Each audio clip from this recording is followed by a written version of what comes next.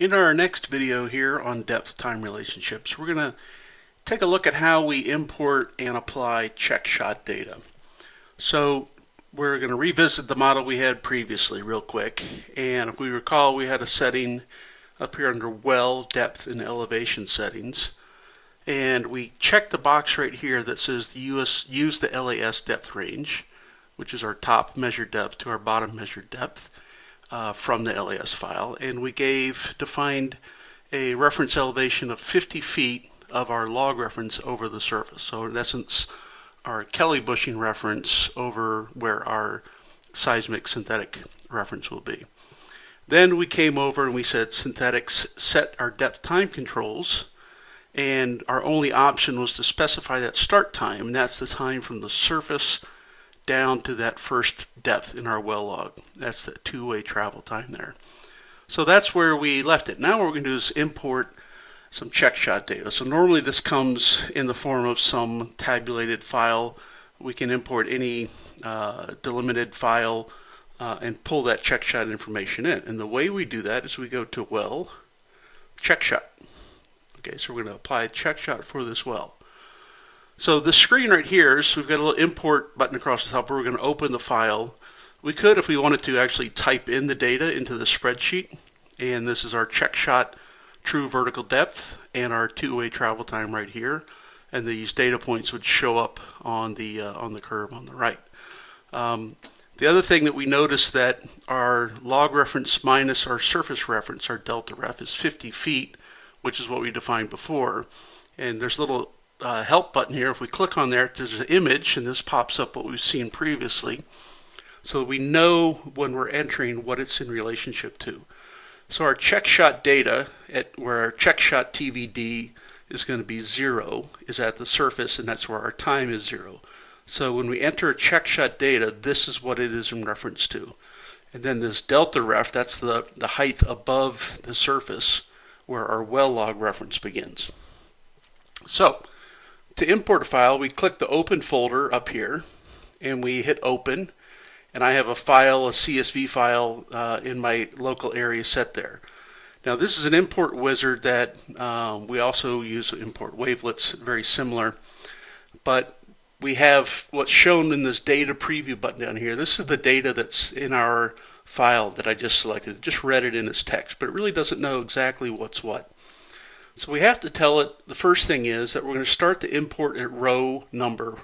And we see the first row in this case is actually column header. So we don't want that. So we're going to increase that to row 2. And we notice when we change that, the highlight changed to show where our data will start. And I can scroll down over here and see how far down that data goes. Okay. Now, we also see that the delimiter that we have in here, this is a comma delimiter. So I'm going to hit the delimiter is a comma, and that will get us ready to go to the next step in our wizard. One thing I'll notice before we get started that according to our column data, our first column is the TVD in meters, and our second column is one-way travel time in milliseconds. Okay, so that's good to remember. And we're going to then hit the next button. Okay, now what it's done, it's broken that data up into the columns per the direction that we gave it previously, which was to break it apart at every comma. And then what we want to do is we need to tell the import wizard what data is in this column. And if I hit the ignore button here, that's one of the options. It drops down. I could have TVD in feet, in meters. I could have my time first, one-way or two-way. Or if I had a column that was data that I didn't need, I would just hit the ignore button. Now, I said when we looked before, the headings in this particular file told us what it was, but if you can't remember, just hit the back button right there. Yeah, that's right. It was TVD in meters and one-way in milliseconds. So my first column is TVD in meters, and this time is one-way in milliseconds. Okay?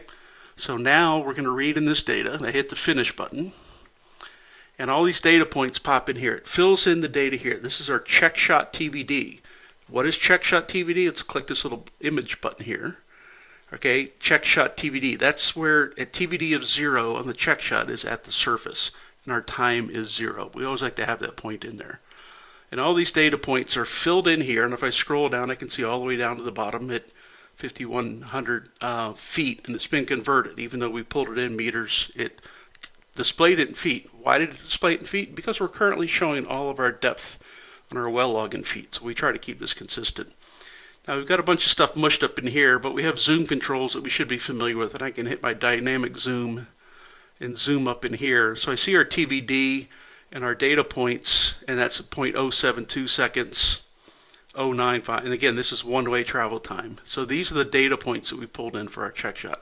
If I wanted to edit these, you could come over here and edit them, but generally speaking, if you're going to trust the data that's been provided to you for check shot, you're not going to edit that data.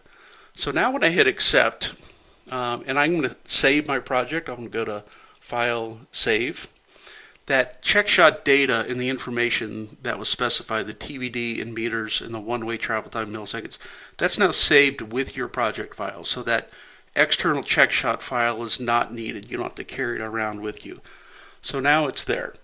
So what does this mean to our model? I'm going to go back to this well depth and elevation settings right here.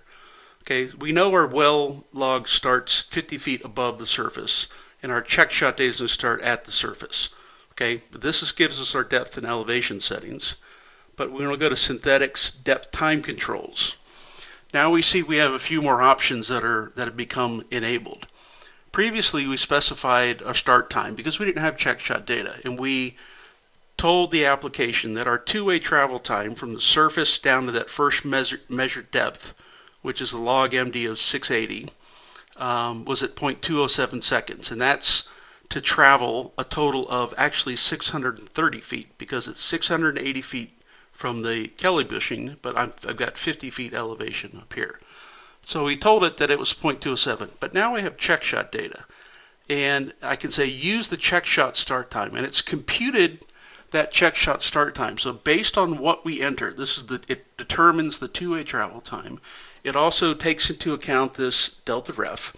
So it looks at the check shot time and said, okay, what was the travel time to get you down to 630 feet from the data you entered, or down to our first well log point at a log depth of 680 feet.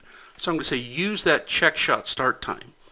Now I also have an option down at the bottom that says check shot, to use the check shot correction. I'm going to ignore that for right now. So we're going to hit OK. So the only thing we've done, and I'm going to go to my synthetics and my 1D model, and I'll scroll up using my mouse wheel. I know that I can see that my log depth at 680 feet starts at 0.23 seconds. That's what the check shot data told us to do. So just to make sure, I'm going to close this window. I'm going to go back to my check shot data. You can always review it.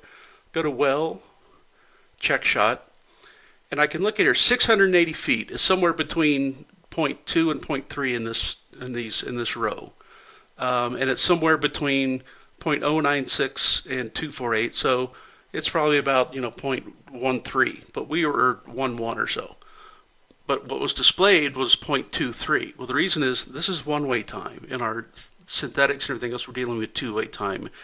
That conversion is handled automatically by TIPS. Okay, so now we have a synthetic that the only thing it's using from the check shot is its start time. And I'll go back to the synthetic view one more time for a point of reference. Okay, it's right here.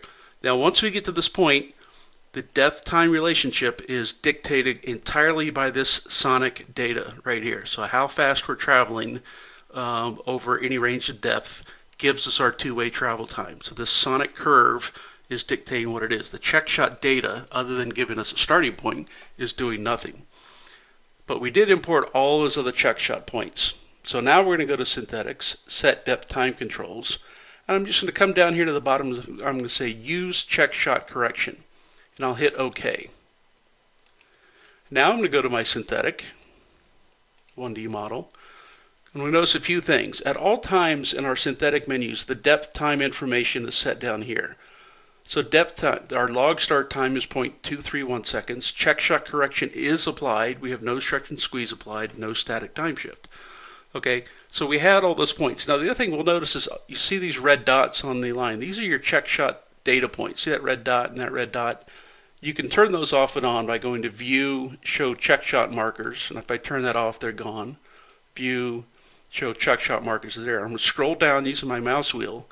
And you see all these red points come in here. These are the check shot corrections that were imported there. So what the application does is it reads this depth-time relationship and takes that and corrects the sonic to get to those points, then it applies a smoothing factor to it so that we get a nice smooth check shot corrected sonic curve that is then defining our depth time relationship.